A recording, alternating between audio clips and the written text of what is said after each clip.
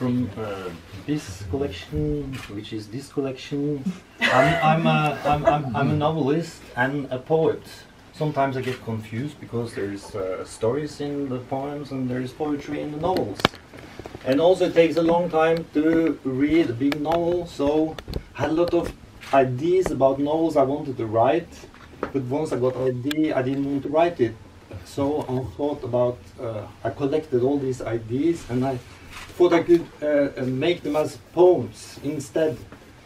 So in this collection of poems, there is 118 novels. And now they're free for everyone else to write, because I'm never going to write.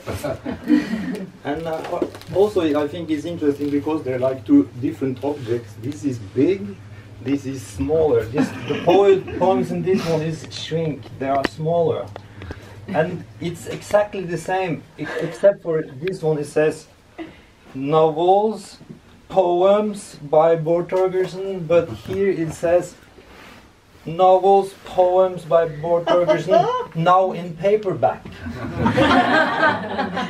So it's like taking the conceptualism and unconceptualizing the conceptualism, because Magritte's painting said this is not the pipe, this says this is a paperback. It is what it is. It's very easy. It's just what it is. But I can't read from this because it is Norwegian. So now I got the third edition of that collection, and it's very floppy and messy. But I try to read from it, okay? 1. The protagonist is a participating subject. She is on volume. 2. The novel is full of chairs where old women and some younger men rest. 3. During a heavy epilepsy attack, a nurse realizes the millennium bug everyone feared so much, New Year's Eve 1999, was a metaphor for everything else that was going to happen in the new millennium. And it is all the everythings the novel highlights. 4. The narrator is an old woman who writes about the younger woman, who writes about her girlfriend, who writes about her mother. Everyone writes in this universe. 5. The protagonist can be 2 places at once, in the car and in the kitchen, at work and in the store, in the bed and in the bathroom, in France and in Israel. No one understands how this can be possible. No one thinks it's true. They can't accept it. 6. An old man realizes after a long time of sickness that life can't be funny if it's not sad. 7. The protagonist can walk on water but prefers mountain climbing. 8. A girl is sent from Earth in a space rocket.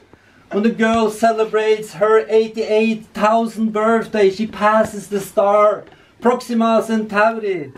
68 billion years later, she reaches the end of everything, lands on a gigantic stone.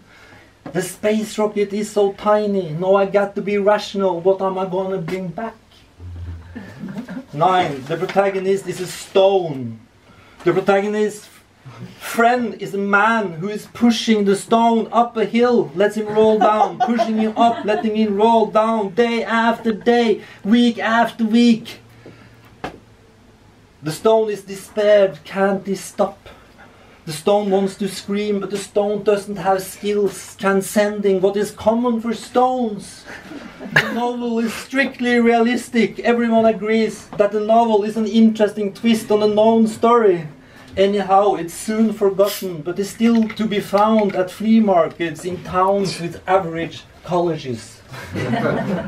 10. Every night a flock of wild horses visits a town, stands staring. How nice it would have been to be able to just walk in there, disappear in the crowd among the buildings, says the smallest of the horses. 11. A goat. The protagonist wishes it was half goat, half human. Google's half goat, half human. thousands of pictures appears of creatures, half goat, half human. This means, thinks the goat, I'm not as strange as I thought. But it doesn't dare tell the farmer that they are much more alike than the farmer thinks. 12. A man has sex with a tree in a forest, not very big, but big enough to make the man feel that he's not threatened. 13. Two portraits, one in oil and one in watercolor, discusses their own and each other's looks. 14. Two nuclear missiles shot out from a base in the Pacific has a crucial existential conversation about free will before they hit their target, a city in Central Europe with 800,000 citizens. 15. A long dialogue between two human beings. It's not clear who the protagonist is, the one who is crying or the one that hits. 16. In a universe where absolutely everyone has superpowers, a little group stands out. They have no skills at all. Only they can save the world. Thank you.